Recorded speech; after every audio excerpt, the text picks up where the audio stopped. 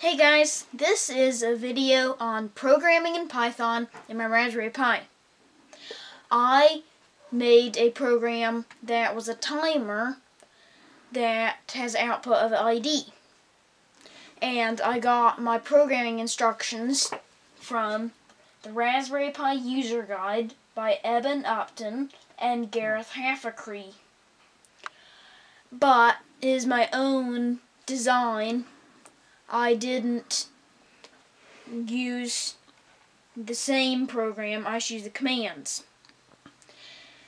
Okay, and I have my Raspberry Pi up and running right now.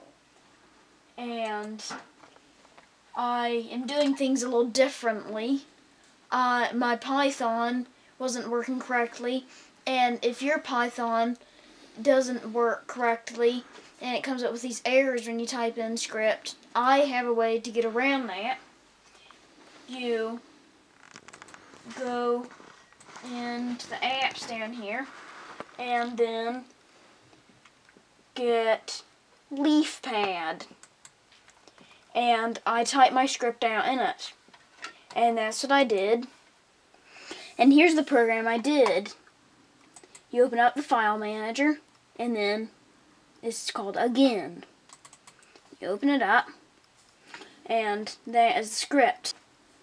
See, it turns LED on, waits half a second, turns it off, waits half a second, and it does that 7 times, and then it turns LED on for 2.5 seconds, and then it goes off. So to start that, you go into LX terminal, and you type sudo python again .py, and then you press enter. There it is, blinking. It's a white LED, and you gotta make certain to remember to put a resistor in there so that you don't burn up your LED. And see, there it went through the script. Now I'll run that script again. And see, it blinks 7 times, and then goes on like a timer on a camera, and then it goes off.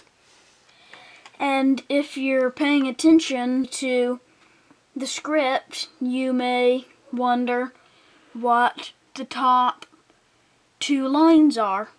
Well, the first one is importing the module into Python that allows it to use the GPIO pins. And the second is the time module that allows you to use all the time.sleep. So you can have weights in there. And then the GPIO.set mode, GPIO.board, is setting some more modes. I'm not exactly sure what. And then the 4th line is setting pin 11 to be an output.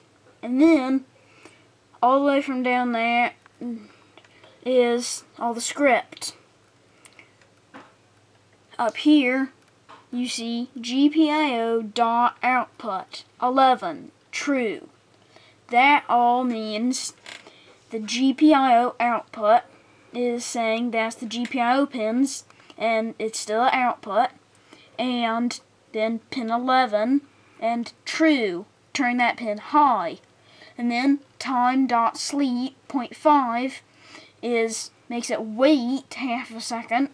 And then GPIO.output 11 false means that the GPIO pin is still an output, and it's pin 11, and it's false, and so it turns it low, and then it waits half a second, and then it repeats that 7 times, and then you get down here to this line. It's turning pin 11 on, but then you see time.sleep 2.5.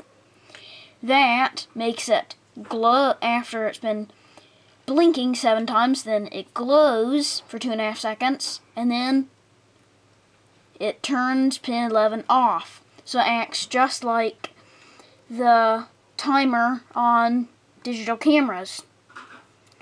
Well, thanks for watching.